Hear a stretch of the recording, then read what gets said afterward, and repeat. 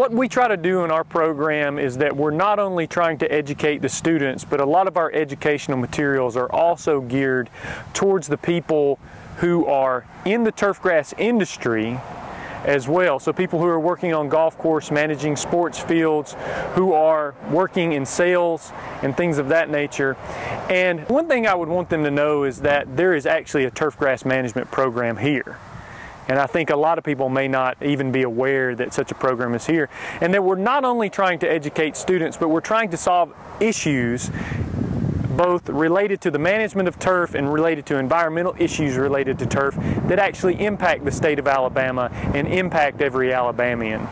What makes the Auburn Turfgrass program one of the finest in the nation is that, first, we're one of the oldest. We've been around since 1927. It's about the 10th oldest in the country. We have wonderful students, and we have excellent faculty that really care about the future of our students. We really focus a lot of research efforts on weed management and turf, which is our big issues for the state of Alabama as far as trying to maintain high quality turf grass for sports fields and golf courses.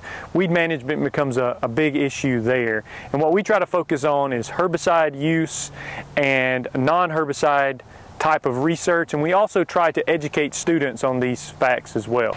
The program combines hard academic coursework in chemistry, biology, advanced soil science, and advanced plant production, along with a practical real-world emphasis, things like equipment maintenance classes and internships. So with our program, one of the great things is we have so much here locally that the students can interact with, not only from our turfgrass research unit that we have just a mile from campus, but also surrounding golf courses that students can work at, and also our athletic department that a lot of students can get experience with as well.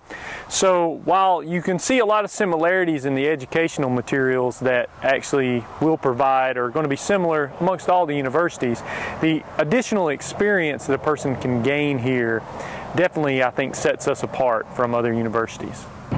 Everybody in the state of Alabama walks on turf, watches their children on turf, plays on turf, or sits in a stadium with 89,000 other people watching athletes on turf.